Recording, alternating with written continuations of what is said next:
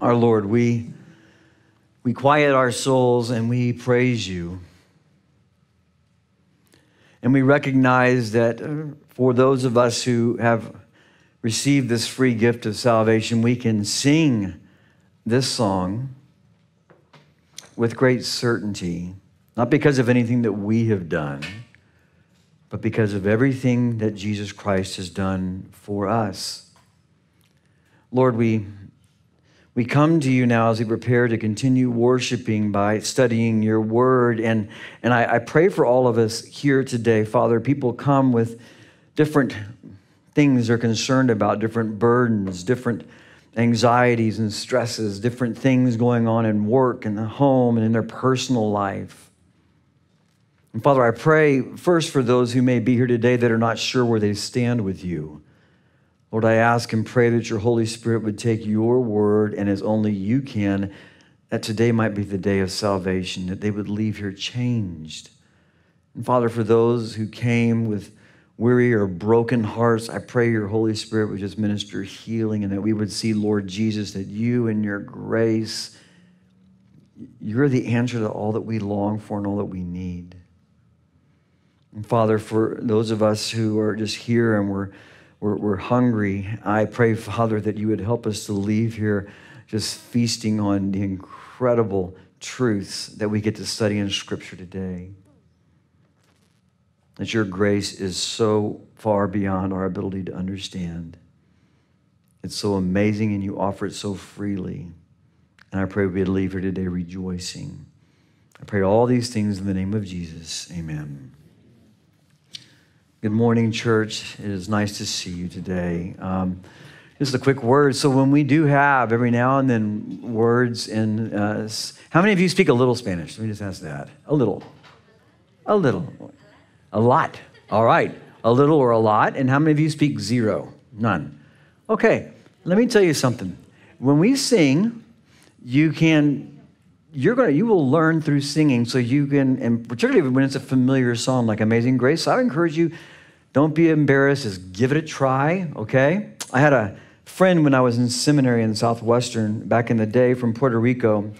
His name was Victor Martinez, and he was a great guy, just big old bear of a guy. He played for Puerto Rico's under 17, I think it was, basketball team, and traveled the world. Just a big guy. But he used to tell me, hermano, Español es la language del cielo. Now, I'm saying that incorrectly, but what he was saying was, brother, Spanish is the language of heaven, and when we get there, we're all speaking Spanish. So you might want to learn it now. But we would pray together all the time, and you will learn more Spanish as you just practice and get to talk to people than you ever will by trying to study in a book. So enjoy that, please. And I just praise God for what he's doing in our Spanish-speaking ministry. If you have your Bibles, please turn to the book of Romans. The book of Romans. We are in our sermon series in the book of Romans. We're walking verse by verse. And the title of the sermon series is Why the Gospel is Good News. Why the Gospel is Good News. The title of the sermon today is Abundant, Amazing Grace with an exclamation mark. You remember last week, we looked at some pretty rough news. It was hard, tough news, but we get to shift today to beautiful news. I'm going to start off by just telling you, if you take notes, on the front end and in the middle, there will be several cross-references that will come rather quickly, so I encourage you to write them down. And I will also say that we're going to start off the message with the longest illustration that I've ever used to start a sermon, but I think it's so appropriate, and the story is so powerful that it just sets the stage for where we're going. Author Timothy Paul Jones, or Dr. Timothy Paul Jones, who was or is a professor at Southwestern Baptist Theological Seminary, wrote a book. And he's a professor with the title of a book this long, Finding Freedom Through the Intoxicating Joy of Irresistible Grace. That's a long title, but it's a really neat book. And he tells this story. He writes, I never dreamed that taking a child to Disney World could be so difficult, or that such a trip could teach me so much about God's outrageous grace. Our middle daughter had been previously adopted by another family.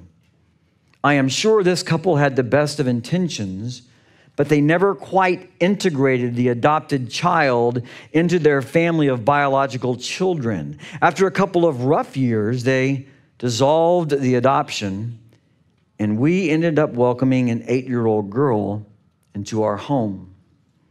For one reason or another, whenever our daughter's previous family vacationed at Disney World, they took their biological children with them, but left their adopted daughter with a family friend. Usually, at least in this child's mind, this happened because she did something wrong that precluded her presence on the trip. And so by the time we adopted our daughter, he writes, she had seen many pictures of Disney World, and she had heard about the rides and the characters and the parades, but when it came to passing through the gates of the Magic Kingdom, she had always been the one left outside.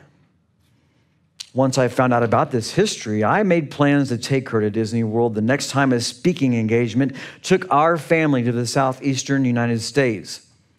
What I didn't expect, he says, was that the prospect of visiting this dream world would produce a stream of downright devilish behavior in our newest daughter. In the month leading up to our trip to the Magic Kingdom, she stole food when a simple request would have gained her a snack. She lied when it would have been much easier just to tell the truth. She whispered insults that were carefully crafted to hurt her older sister as deeply as possible. And as the days on the calendar moved closer and closer to the trip, her mutinies multiplied. A couple of days before our family headed to Florida, I pulled our daughter into my lap to talk through the latest escapade. "I know what you're going to do," she said flatly. "You're not going to take me to Disney World, are you?" The thought hadn't actually crossed my mind, he writes, but her downward spiral suddenly started to make some sense. She knew she couldn't earn her way to the Magic Kingdom. She'd tried and failed that test many times. So she was living in a way that placed her as far as possible from the most magical place on earth. And I will just say, side note, there is probably someone here today, if not someone's, who is doing that exact same thing with the Lord Jesus Christ. Jesus offers you eternal life. He offers you forgiveness, and you can come to him. He goes on to write, in retrospect, I'm embarrassed to admit that in that particular moment, I was tempted to turn her fear to my own advantage. The easiest response would have been, if you don't start behaving better, you're right, we won't take you. But by God's grace, I did not do that. Instead, I asked her, is this trip something we're doing as a family? She nodded. Her brown eyes were filled with tears. Yes. He said, are you a part of this family? She nodded again. Well, then you're going with us. Now, sure, there are going to be consequences to help you remember what's right and wrong, but you're part of this family and we're not leaving you behind. He goes on to write, I'd like to say that her behavior now grew better after that moment. It didn't.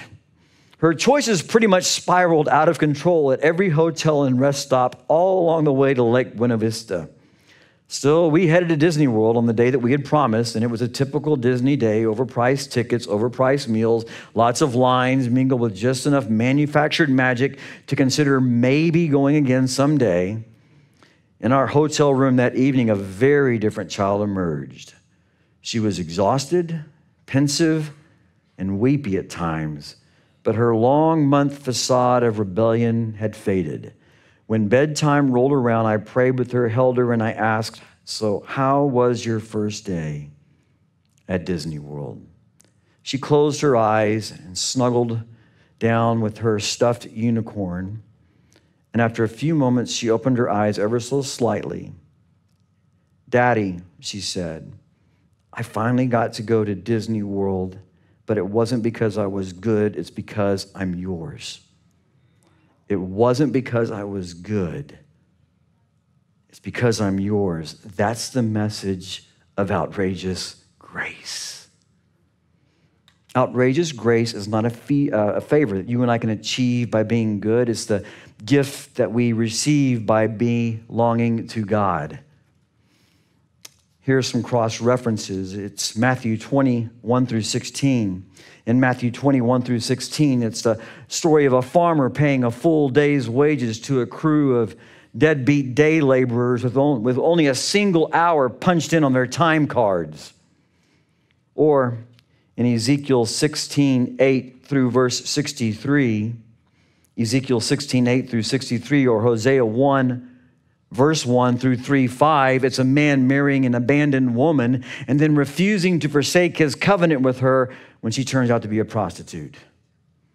Or it's the love of a father who hands over his finest rings and robes to a young man who had squandered his inheritance on drunken binges with fair-weather friends. That's the story of the prodigal son, as you know, in Luke 15:11 through 32.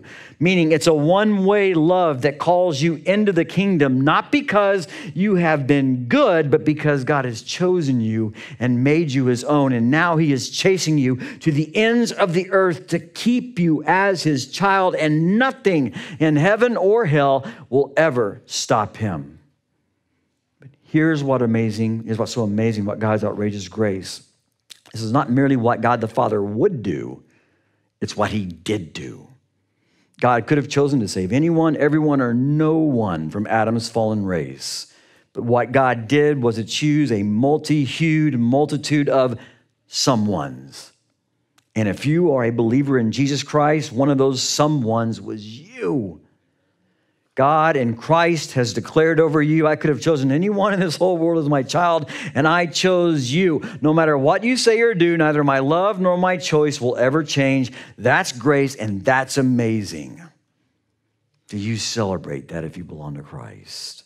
Today we are looking at an abundant, amazing grace that is freely offered to all, anyone who will repent of their sin and place their faith and trust in Jesus Christ. You don't have to be good to earn it. In fact, you can't earn it. You can't receive it because you can only receive it rather because it's a gift. So in Romans, we are in Romans 5. We'll do a quick review.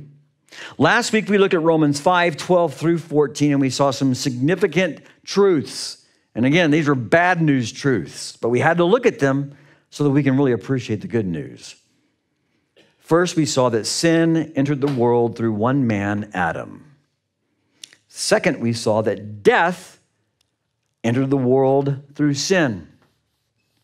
And third, we saw that death spread to all humans because all sinned.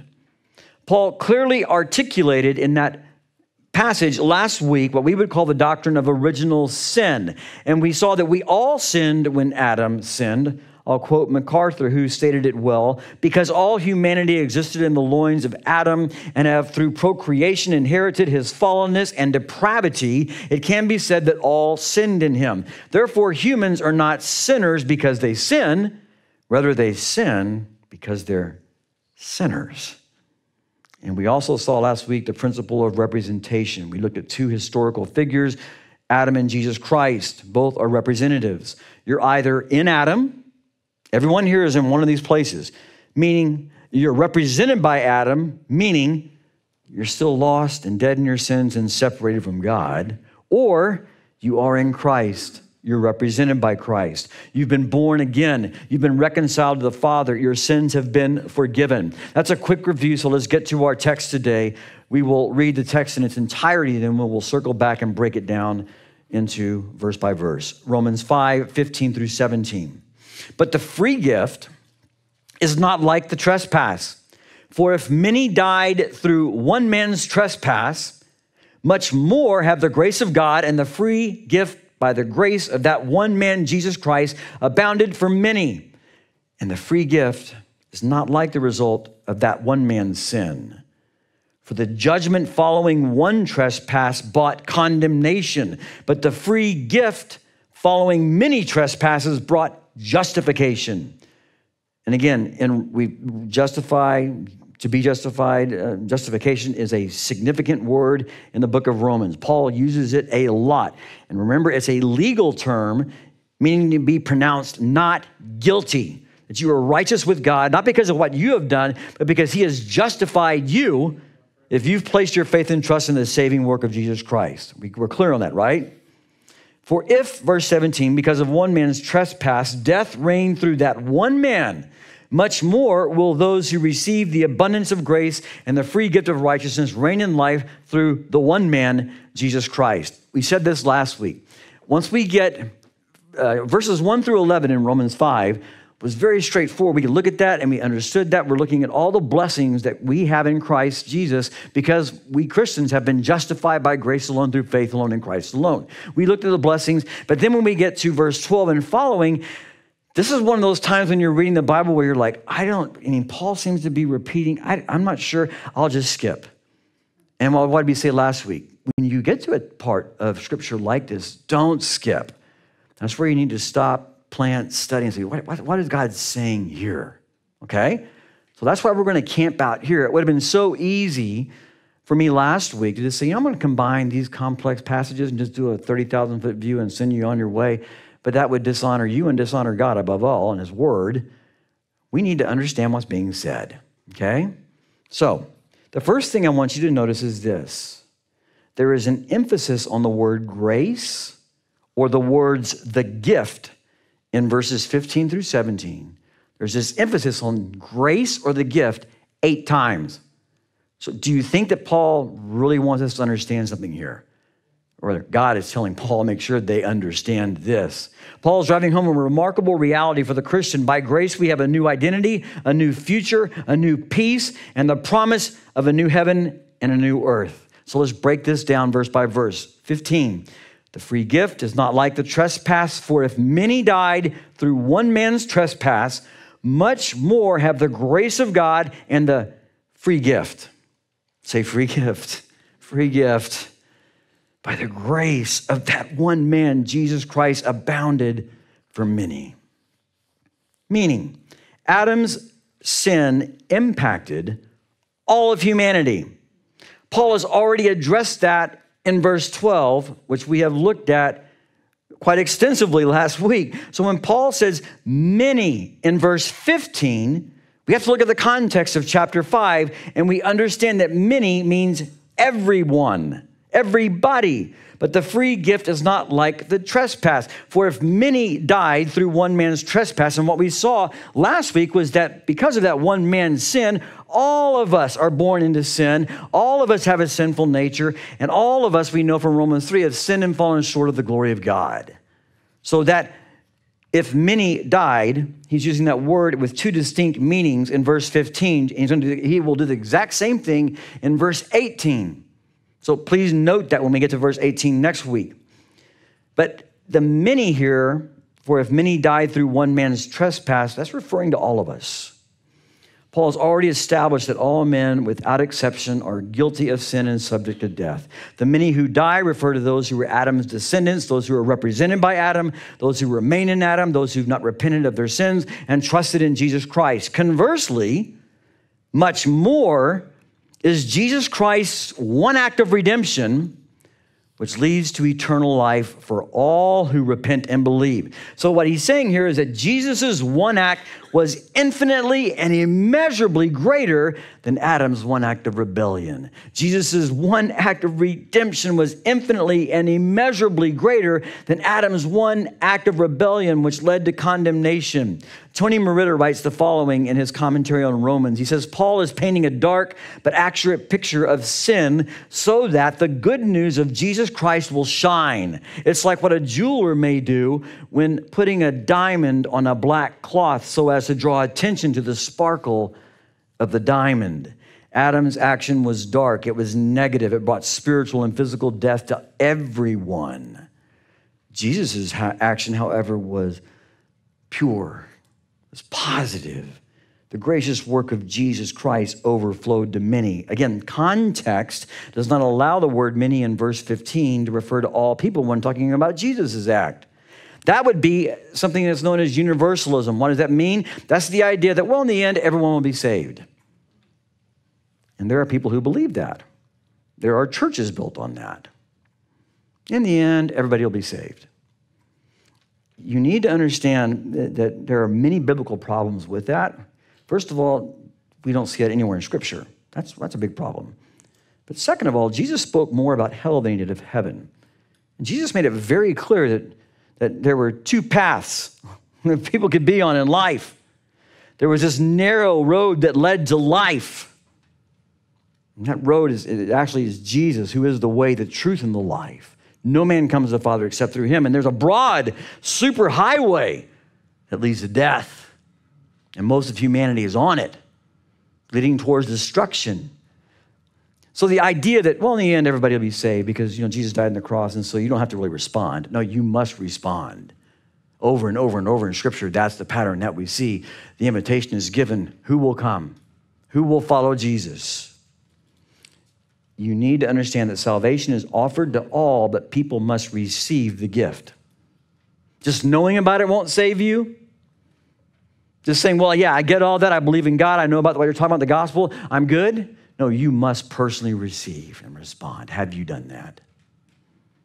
If it is not received, there's no forgiveness. There's no reconciliation to God. There's no eternal life. There's no life with God now. And we get to verse 16. And the free gift is not like the result of that one man's sin. For the judgment following one trespass brought condemnation, but the free gift following many trespasses brought justification. The free gift refers to salvation by grace alone. Again, God graciously offering salvation as a gift. Again, you can't earn it. You can't work for it. You can't clean yourself up for it. The idea is nowhere in Scripture where you need to hurry up and get your life together and then you're good enough and Jesus will give you the gift. No. You come to him just as you are and all your sin, shame, and guilt, your brokenness, and he will clean you up.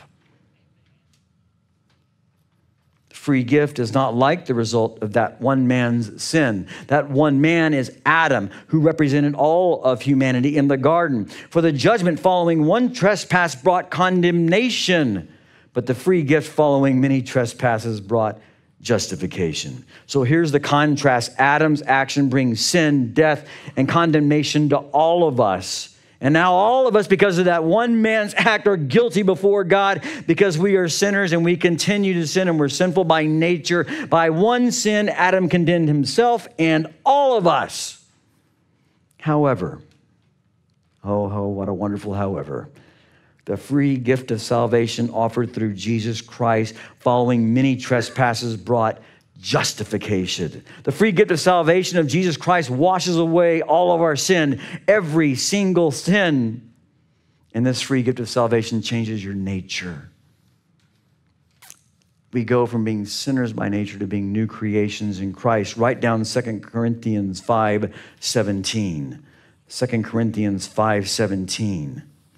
What the Lord does when you come to saving faith. Therefore, if anyone is in Christ, he is a new creation. The old has passed away. Behold, the new has come.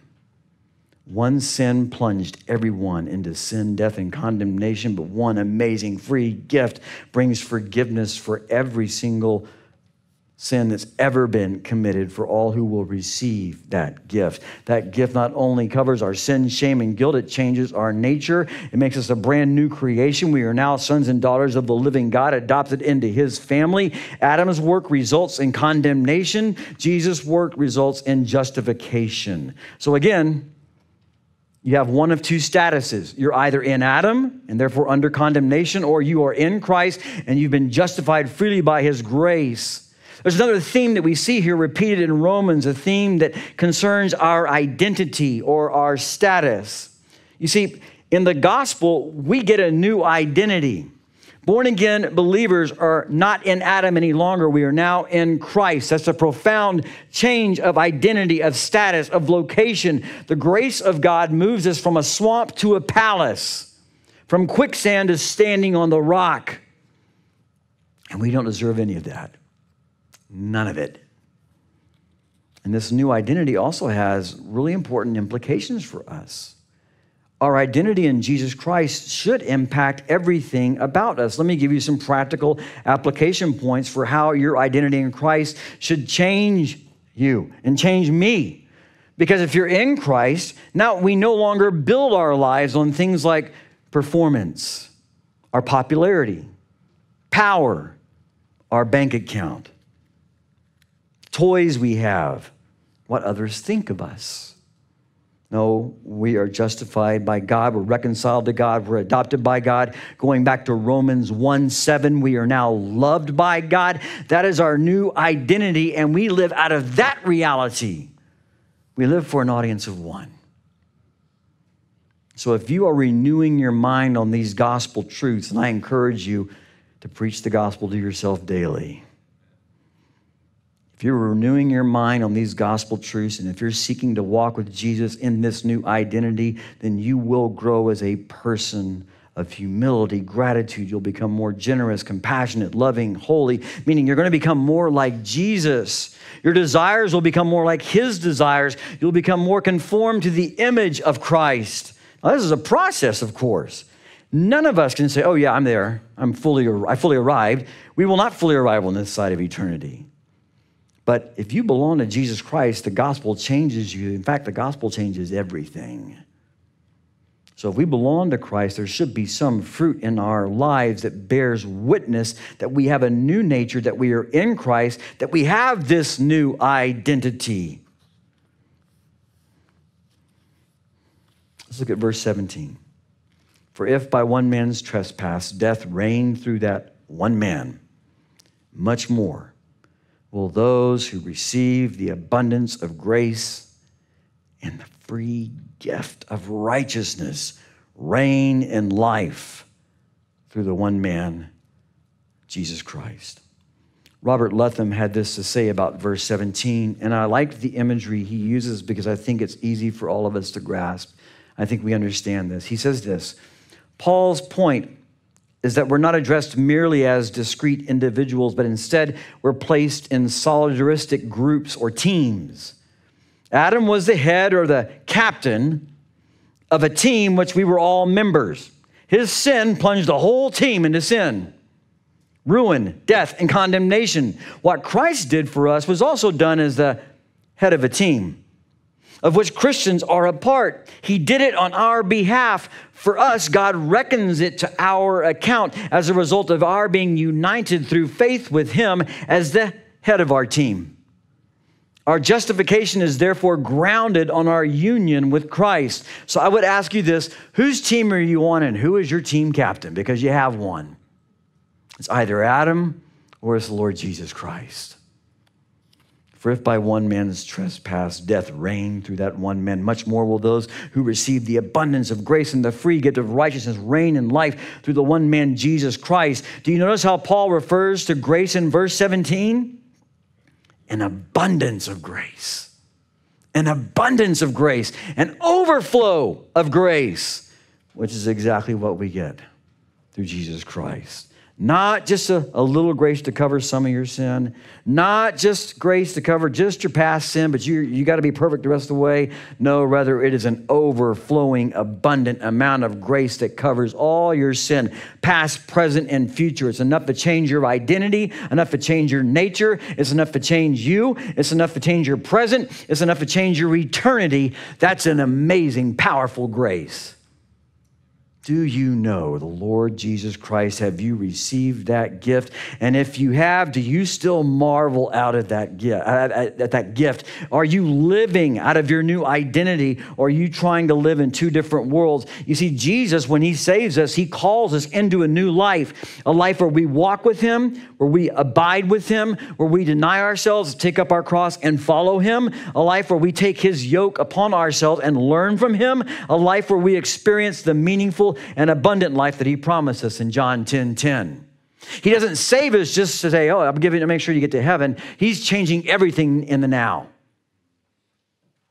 A life where we no longer live for ourselves, but for the glory of God and the blessing of others, where we're able to experience an intimate relationship with our Heavenly Father through Jesus Christ. Let me ask you how you need to respond today. If you were here and you were unsure of where you stand with Jesus Christ, if you're not clear where you are in terms of have I received this free gift or not, in a moment we're going to stand and we're going to sing. I will be here in the front. We'll have a deacon on either side of the aisles. If you feel so led, you can come forward and say, I need to really nail this down, and we will set up a time to talk. Let's nail that down. Or perhaps you're here and you believe the Lord is calling you to plant yourself in this church, in covenant community with this church, to be on mission with this church, and you want to join or learn more about that process. Please come forward and say, yeah, we want to plant ourselves here, or I want to plant myself here, and we will set a time to meet. Yet some of you may be here and you've trusted in Christ, but you've not yet followed through in your first act of obedience, which is believer's baptism. Baptism doesn't save you, but it is a really significant matter of obedience. If you need to nail that down, please come forward. We'll set up a time to talk. If you're watching us by live stream, if you have questions about any of these things, send us an email, please, at info@StonebridgeSA, and we will set a time to meet. Others today, perhaps we just need to stand where we are and just worship the Lord and say, Lord, thank you for such an amazing grace. However you need to respond to the Lord, please do so as he leads. Heavenly Father, I thank you for this amazing grace that you have lavished upon us through Jesus Christ. It's not just a little grace, Lord. It is an abundant, overflowing grace. And Lord, just like that kid in the story, we don't deserve that. And yet, you pour it out and you offer it freely. And Father, I pray that we would respond to that gift, respond to you. And Father, I pray that if we've already received that gift, that we would live out of this new identity. And Lord, that we would declare how glorious and wonderful you are, so that all would know that you and you alone are our hope, Jesus. Help us to respond as we need to today. In Jesus' name, amen.